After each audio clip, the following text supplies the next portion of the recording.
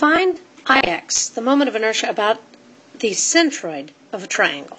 We're going to need to get dA because we know that Ix is the integral of y squared dA. So I need to know what dA is. I'm going to do it two different ways, two ways to get dA. The first of them is to look at what the actual horizontal bar is. Here's my dA. Unfortunately, this dA is not x anymore. It's some w value. We know that, though, this value is b over 3 and this value is 2b over 3 because we know that this is at the centroid of this triangle. Similarly, we know that this is 2h over 3 and this part is h over 3. So if we say that y is some slope times x plus an intercept, we have 2 points. We have x equals minus b over 3, y equals 2h over 3, and we have x equals 2b over 3, and y equals minus h over 3. You could plug those into your equation for the line, and you get minus b over 3 times the slope, plus the intercept. And in the other case, you have minus h over 3 equals 2/3 of the slope, plus the intercept. This is two equations and two unknowns. You can solve this to show that this is y equals minus h over b times x plus h over 3.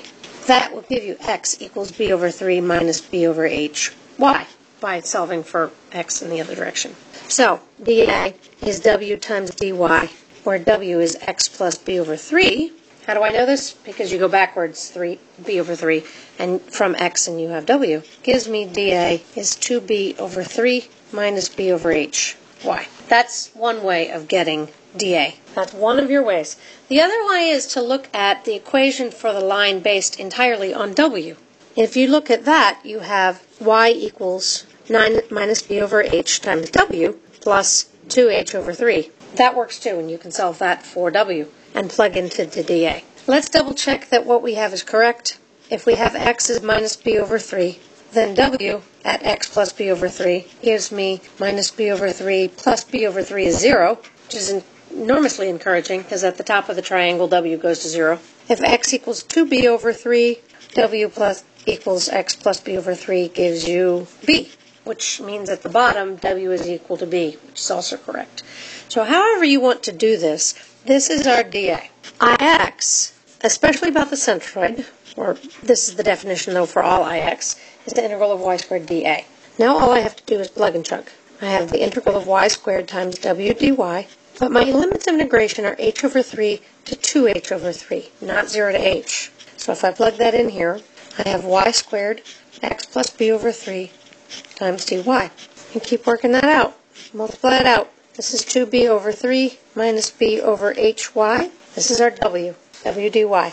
If you expand that, you have 2b over 3 y squared minus b over hy cubed dy, which is a fairly simple integral. This is y cubed over 3 minus b over h y to the 4th over 4. Evaluated from negative h over 3 to 2h over 3. Now you just have to be so careful with your arithmetic. This is 2b over 9 times 2h over 3 quantity cubed minus b over 4h 2h over 3 to the 4th minus 2b over 9 negative h over 3 cubed plus minus a minus b over 4h minus h over 3 to the 4th power. If you multiply that out, that's 16 over 243 bh cubed here minus 4 over 81 bh cubed here plus 2 over 243 bh cubed plus 1 over 324 bh cubed. All of which works out to the formula you should memorize for a triangle. Ix equals 136 bh cubed. That is the moment of inertia for a triangle about its own centroid. And when we come to doing any kind of composite body, this is the one you need to know.